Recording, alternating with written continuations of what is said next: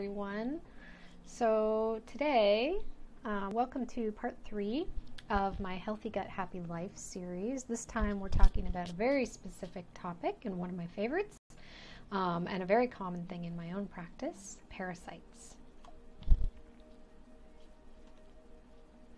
So this is me, some contact info here. It'll also be at the end, so if anyone has questions and you want to message me, feel free to email me.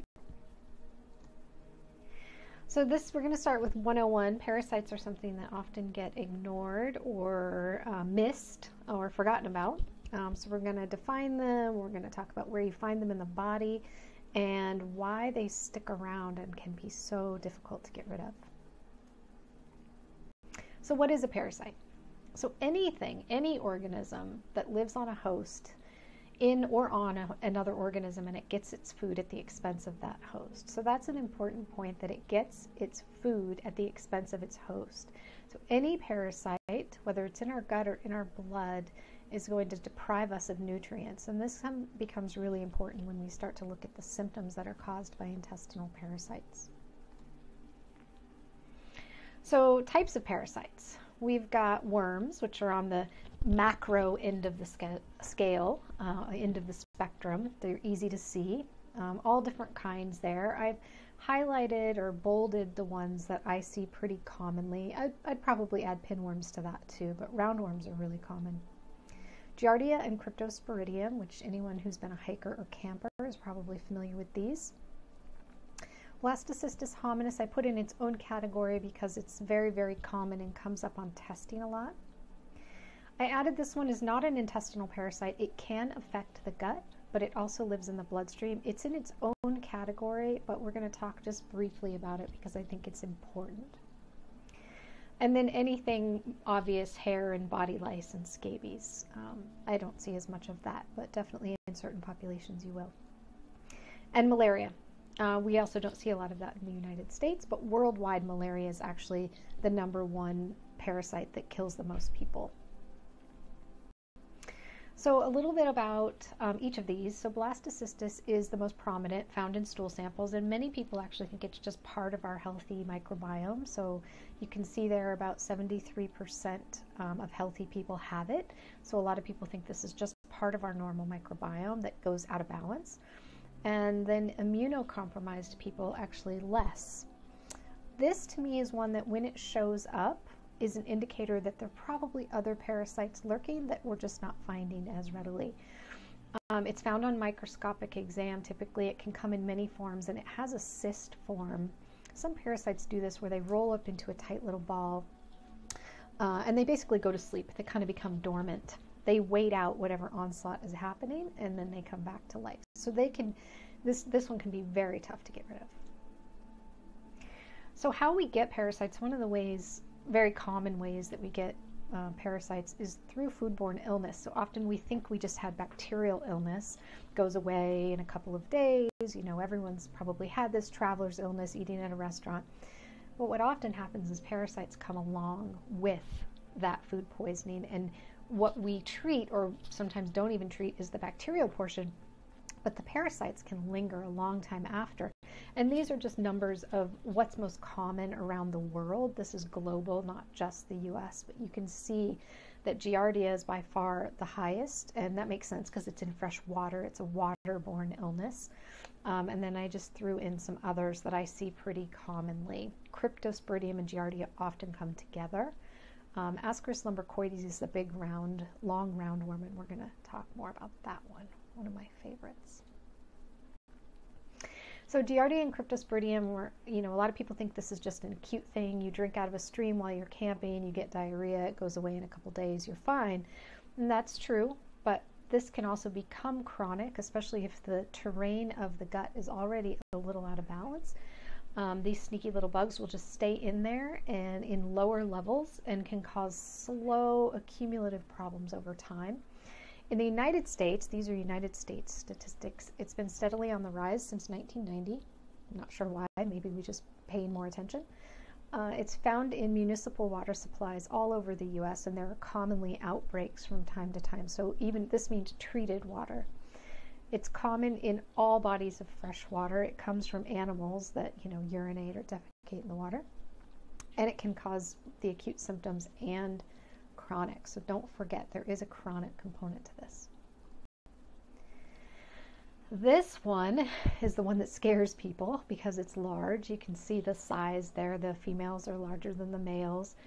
Often when I start treating parasites in people, we know they have blastocystis, maybe they've got some yeast overgrowth, maybe a couple others microscopically showed up on a stool test.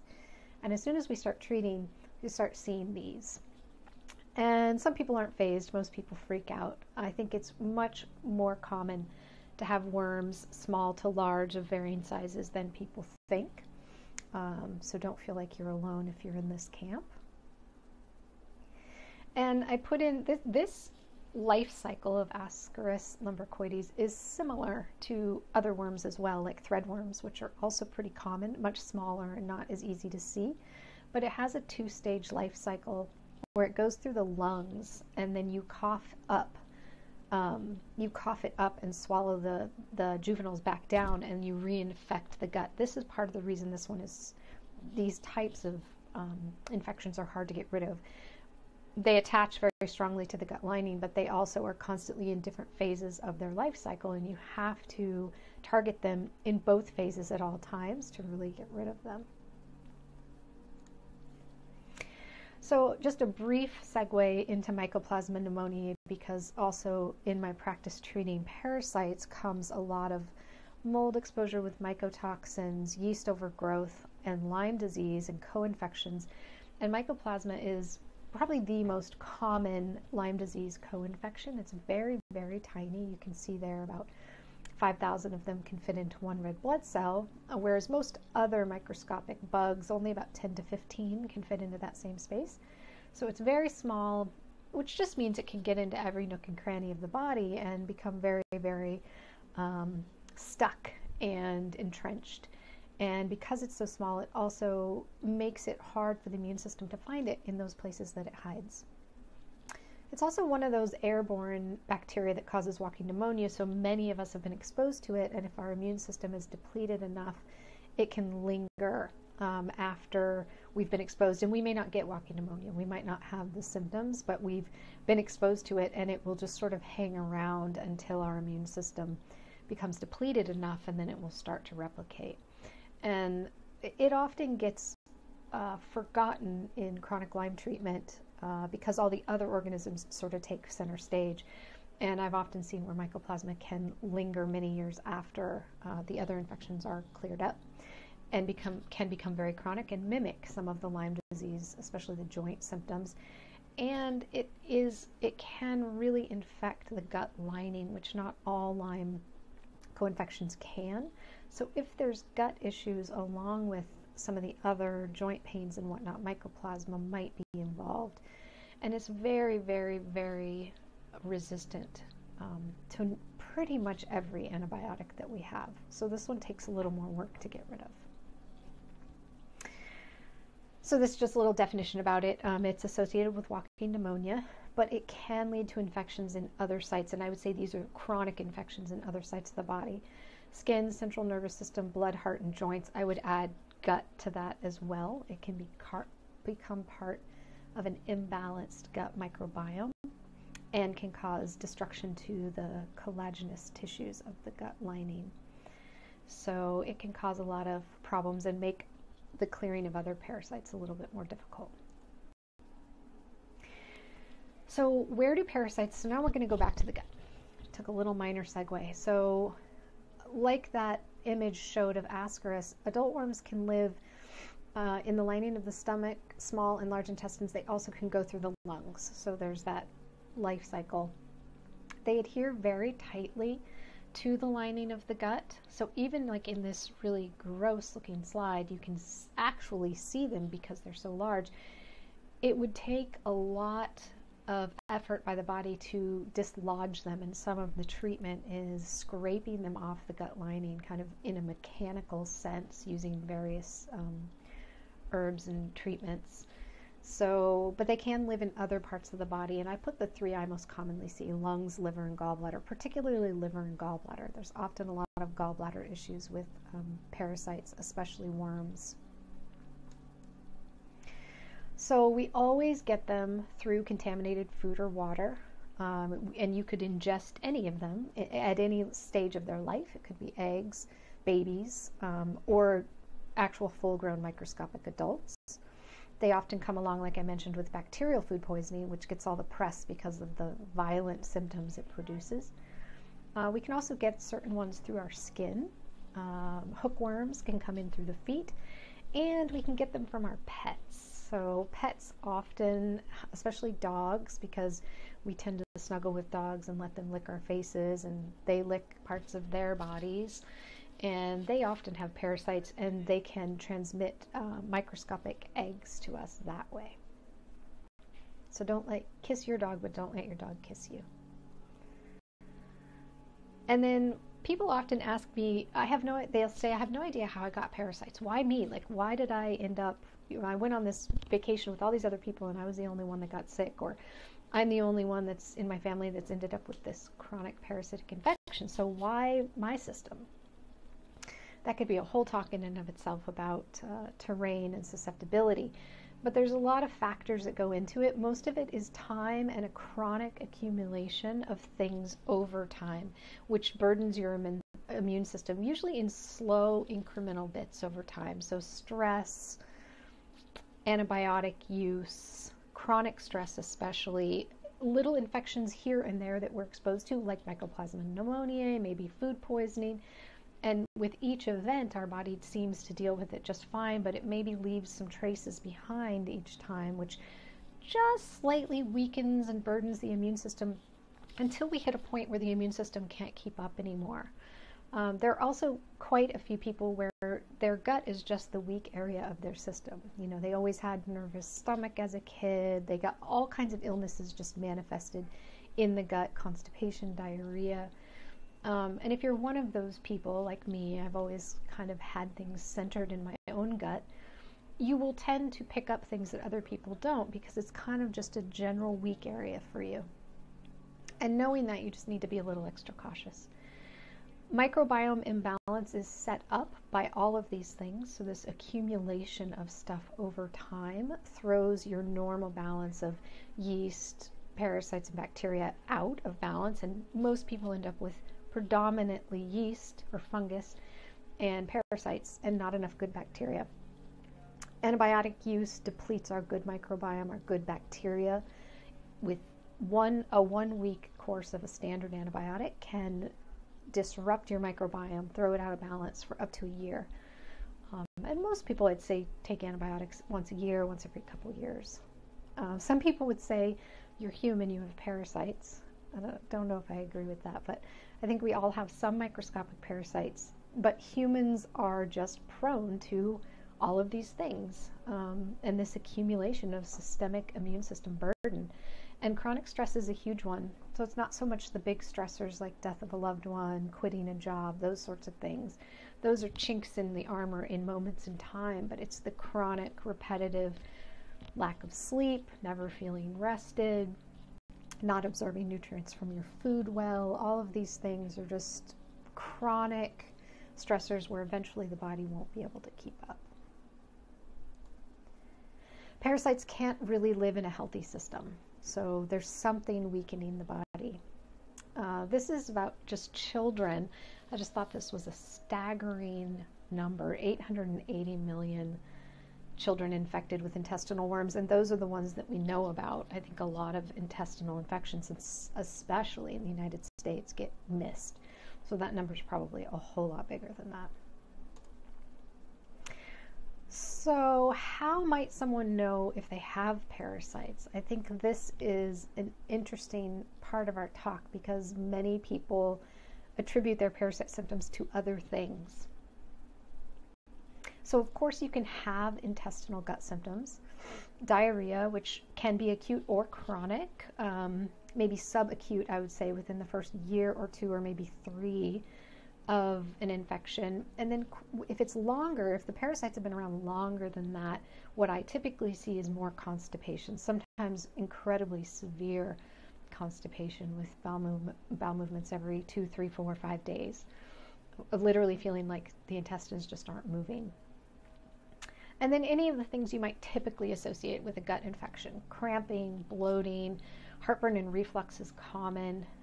There's typically no pattern or no very clear discernible pattern to the symptoms. So the bloating might sometimes be morning, midday, sometimes it's after eating, sometimes it's in the middle of the night. It just doesn't really seem to fit a standard pattern. And then you may have absolutely no intestinal symptoms. And this is where people, are sort of shocked that they think that you have to have diarrhea, abdominal cramping, nausea, like really bad symptoms to have parasites. And although you would with a very severe acute infection, with chronic, you might not have any of that. You might have other symptoms.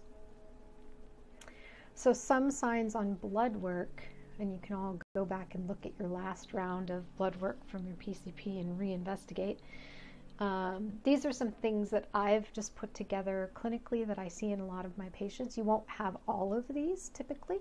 If you do, it's probably likely. So MPV is platelet volume, so that'll be elevated. MCV is the size of your red blood cells. That can be high or low, or even normal. High eosinophils, which are a type of white blood cell common in allergic reactions like seasonal allergies, sneezing, itching, that sort of stuff. Any kind of iron abnormalities, so high iron, low ferritin, iron numbers that don't match, they look low in one place and high in another, signs of anemia but high levels of iron. So anything that's weird or off about iron levels could be parasites. Low alk phos, which is from the bone marrow, and basically low alk phos and low protein have to do with overall signs of depletion and malnutrition, where the body's not absorbing nutrients well because the parasites are eating a lot of your nutrition. And then low sex hormones across the board, progesterone, estrogen, testosterone, often even DHEA and some of the precursors.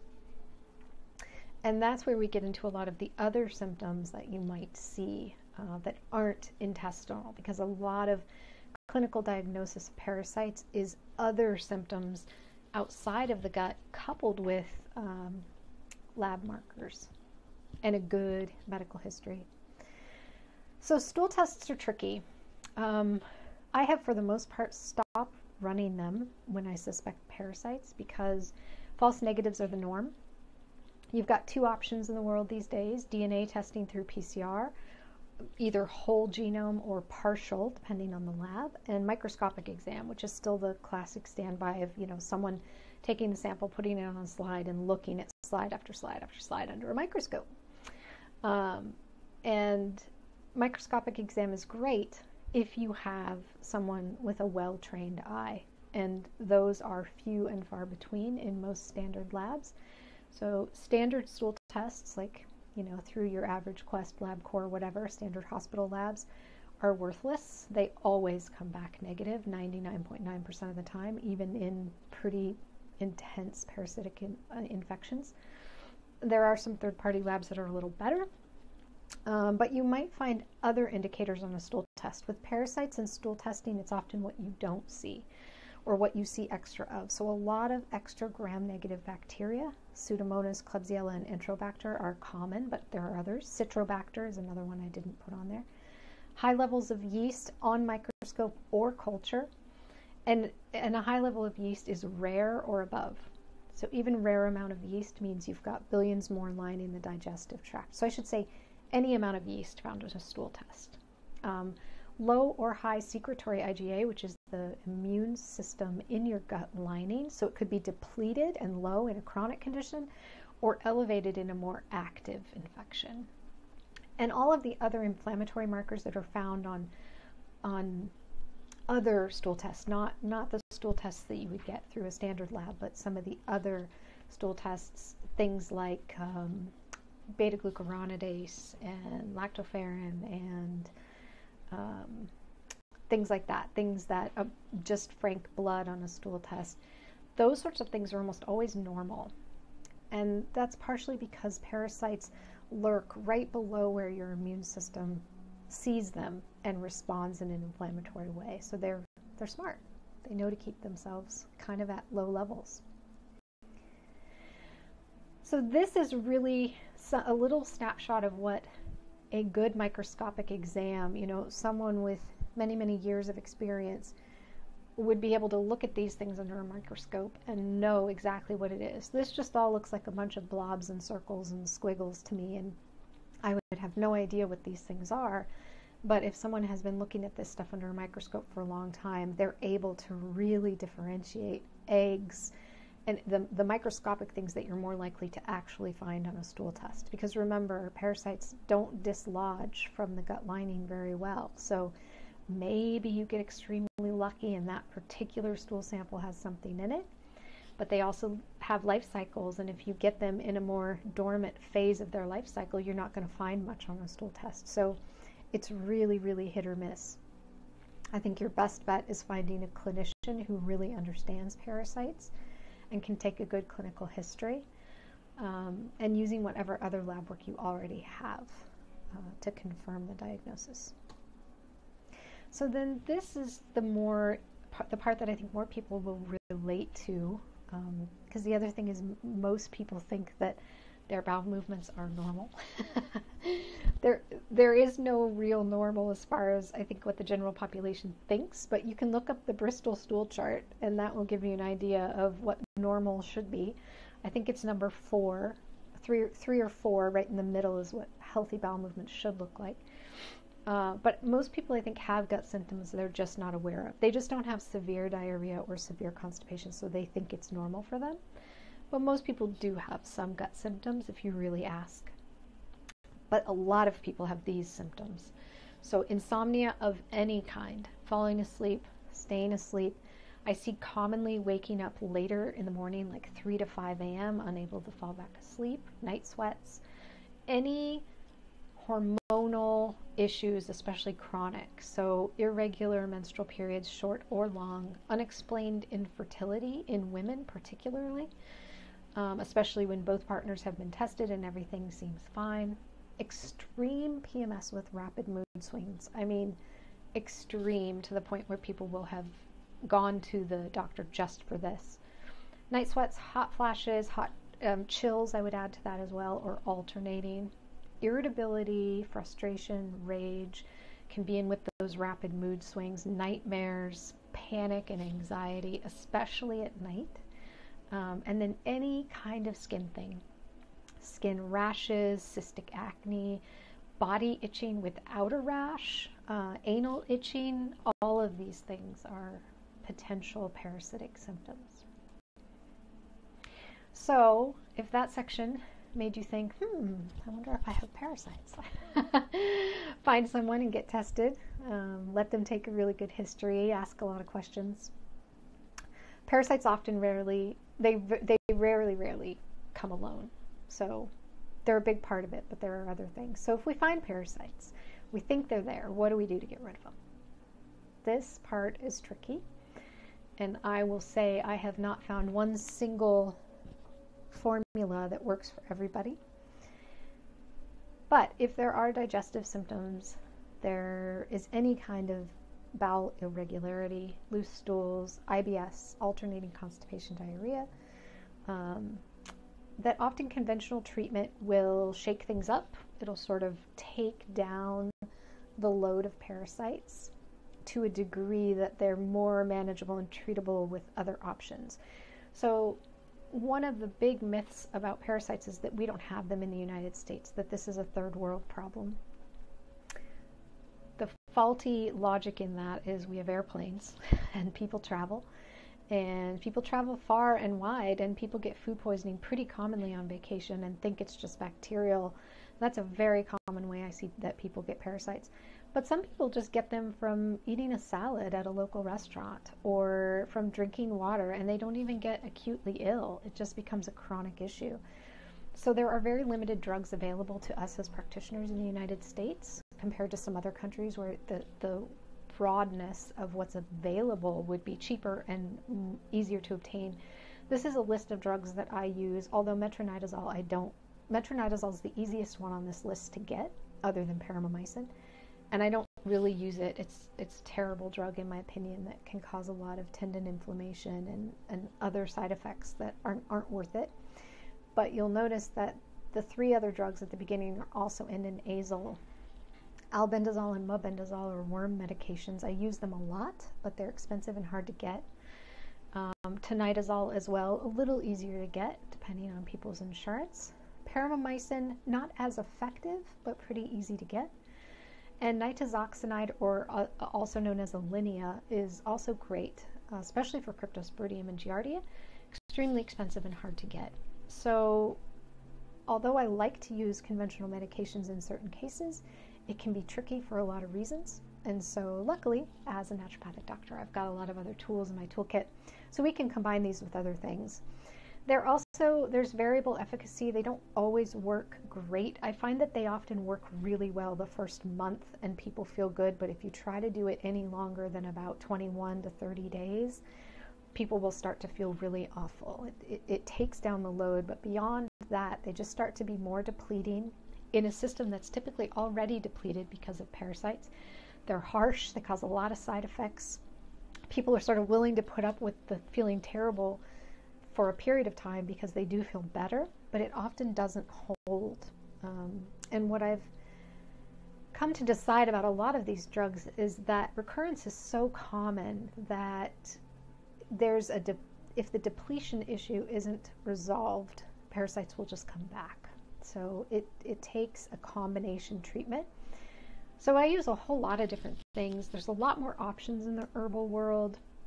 They do need to be used longer term and at pretty high dose, and people need to be consistent because of the life cycles of parasites, because of how they attach, because it's really an immune system issue. You also need to rehabilitate the system, both the immune system, the gut lining, improve the overall mix of microbes in the gut. So you really need to rehabilitate, not just kill.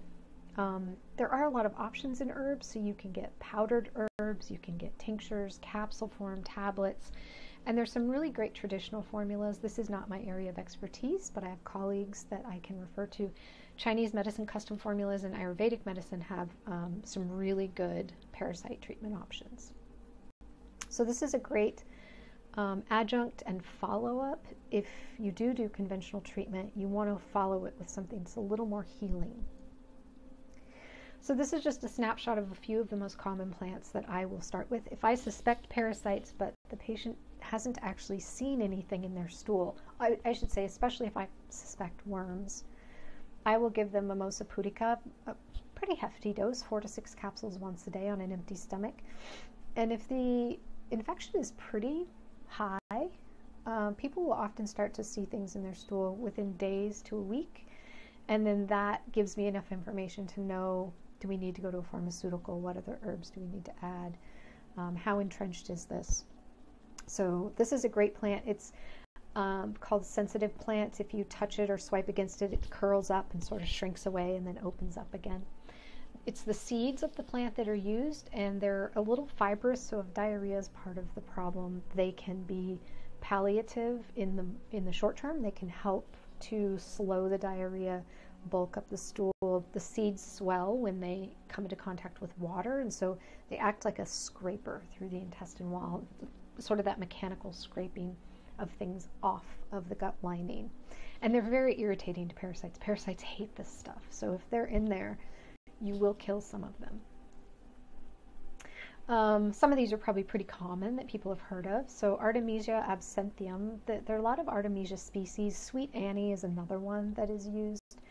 This is wormwood. Wormwood is sort of the classic. It's very, very bitter. It's a classic anti-parasitic. It has other properties.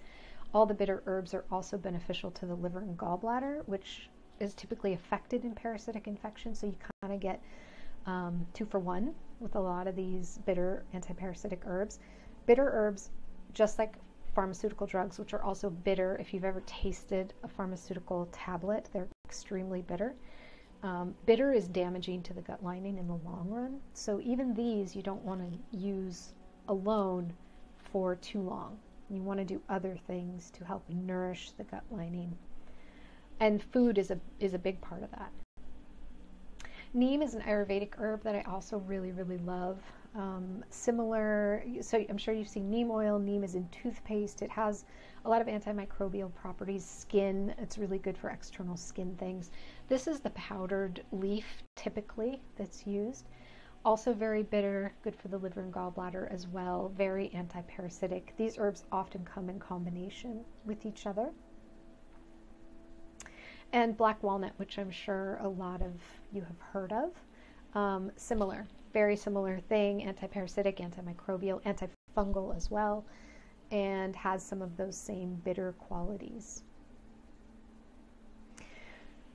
So that's mostly things that kill parasites, and you do have to kill them. This is not a situation where you can simply give a lot of probiotics and nourish the gut lining and repair, because there's too much in the way of that repair. And until you really scrape it out and kill them, then you can rebalance. But until then, you can't really do the nourish and repair alone, although I do think it's good. So various different probiotics can be used. Food is a big part of this. So when you're eating, how you're eating, what you're eating, and it kind of depends on the person, because many people don't have just parasites. They commonly have yeast overgrowth, and the diet for that is going to be much different. But the one commonality between parasites and yeast is fiber. As long as you don't have SIBO, small intestinal bacterial overgrowth, because fiber will make SIBO worse. So if you have SIBO, you really need to treat that first.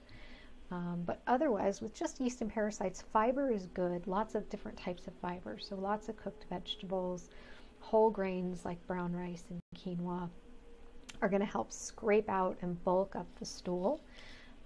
Also improving stomach acid and bile flow, especially if constipation is involved. That typically means the bile has gotten gunked up. It's not as smooth and liquidy as it should be, which helps stimulate bowel movements when it's flowing properly. So you want to stimulate, not necessarily take stomach acid. I typically use bitter herbs for this that do both, stimulate stomach acid production before eating and also improve bile flow. And really killing off the yeast and parasites will get rid of constipation pretty much every time. As soon as you break through that initial die-off, constipation usually improves really dramatically. The toxins released by both yeast and parasites can literally paralyze the small intestine. So when you get rid of them, the muscles start moving better. So adjusting your diet depending on what's actually going on in your gut. And it will change as the treatment protocol changes. As you improve, you'll have more foods in your diet. And sometimes eating twice a day versus 3 times is better, but again, it just kind of depends on the person.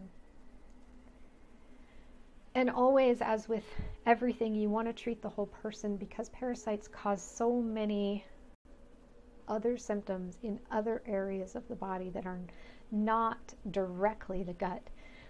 You want to really treat any system that's been affected. So I'm always looking at people's hormonal system, their sleep, their energy levels, their mood, and using supportive supplements and nutrients to help those systems, to help the person to feel better, to give them what they're depleted in until we can restore balance. Because as you're restoring balance, there can be discomfort.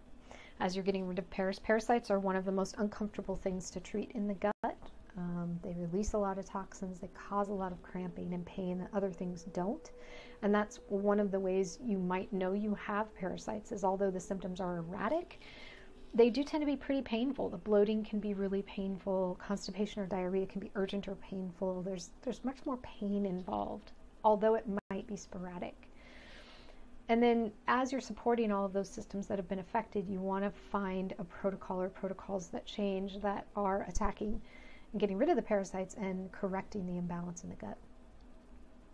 And then you want to prevent recurrence. This is a big one.